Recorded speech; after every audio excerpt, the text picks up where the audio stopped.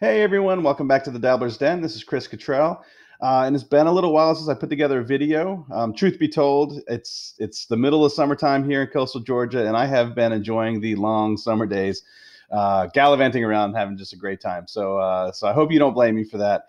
And speaking of gallivanting around, I got a message from our friend Antonio Zamora the other day. He's been out enjoying his time down in Mexico, checking out the pyramids and just the culture in general. And so I hope he's having a great time down there doing that. But he did want to know if I had noticed or if I had paid any attention to the freak summer hailstorm that Guadalajara, Mexico had just last week. This is late midsummer 2019 when I'm recording this. This is not where he was. He's in the Yucatan Peninsula. Guadalajara is more central Mexico, but they did have a freak storm, and he brought up the point that this is a great modern analog of what the conditions would have been like after a Younger Dryas impact into Saginaw Bay and the Laurentide ice sheet that would have just completely blanketed the central and eastern portion of the United States with crushed ice. And so we wanted to go ahead and put together something so that to kind of tie this together and let you guys see a modern example of what the entire a very large portion of North America would have been like after a YD event. Before I get there, I do want to bring up that I had a wonderful conversation last week with Mike and Maurice from their podcast Mind Escape. You can click the link above and hear that. We talked for about an hour and a half on everything Carolina Bays and YD impact, and so there's a lot of good information there, a good wrap up of everything that I've been working on. And so go over there and check those guys out, or you can click the link below to get an audio version from their website. Okay, so as I mentioned, the hailstorm in Guadalajara is a great example of a modern day analog of what it would have been like 12,800 years ago after a comet fragment slammed into the Laurentide ice sheet at the location that we now call Saginaw Bay. Now, keep in mind that once this happened, it's just sent a barrage of ice chunks. And when I say chunks, I'm talking about stadium-sized chunks of ice up into the air, and they came crashing back down. Now, if the ground was unconsolidated sediment where they came crashing back down, we likely formed Carolina Bays.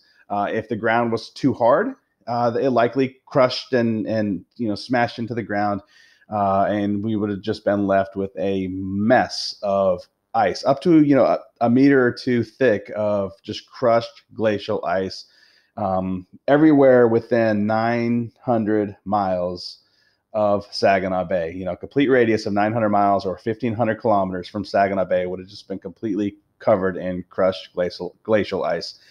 And remember, Antonio Zamora, this is where he has taken it. I agree with him, but I'm coming at it from the opposite direction. I'm looking at what happened after the event. We're looking at where did that water go?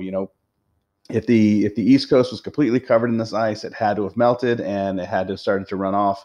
And that's where I've been looking at it, or how I've been looking at it. So using things like LIDAR, we've been able to really focus on the fluvial geomorphology of the East Coast, and as well as, like I mentioned before, Nebraska rainwater basins over there has the same terrain and the same conditions going on over there. But that water had to have ran off, and it would have created these very narrow river channels, very straight river channels, and it would have been a very short event and then done. And now the only time that these river channels fill up with any amount of water is during an extreme rain event like a hurricane or something like that.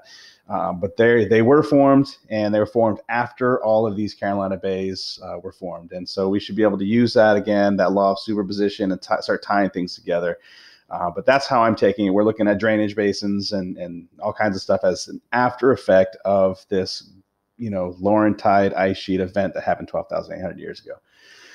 Now, in Guadalajara, like I mentioned, this is a localized area. This is a very small area, and it came from a localized storm system, a very large storm system, but it dumped a bunch of ice as hail, and this hail accumulated. But you can see in these images here, this is what the entire or a very good large portion of North America would have looked like. We had just crushed ice. Obviously, we wouldn't have cars and buildings and things like that 12,800 years ago, but this is a tremendous amount of ice, in the middle of central Mexico, which is not an area that you would expect to see something like this. It looks very glacial-like, and this is, again, what it would have looked like, and how the conditions would have been over a much greater area after a YD impact event.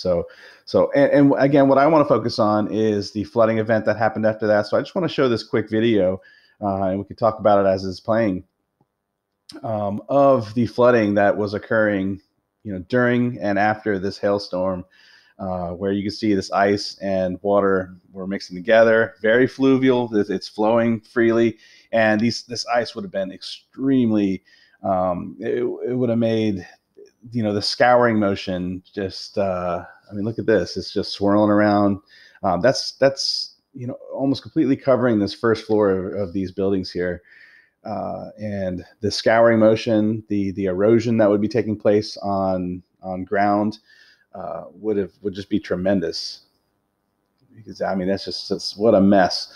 And again, keep in mind, this is a localized storm event. This is how everything on the entire East Coast, central part of the United States would have been like after an event like this. Look at that, all that ice just flowing freely. Moving cars, if those look, they look like icebergs. They are icebergs in the middle of Mexico. And so, this is, again, I just wanted to show you guys this. This is a great example of what it would have looked like, and we can use this again as a modern day analog of the events that would have taken place 12,800 years ago.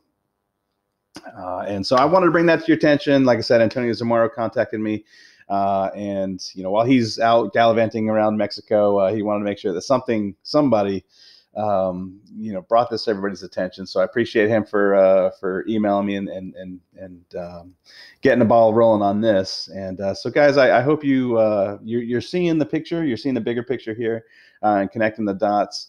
And I appreciate you guys watching, and we'll catch you next time. Bye.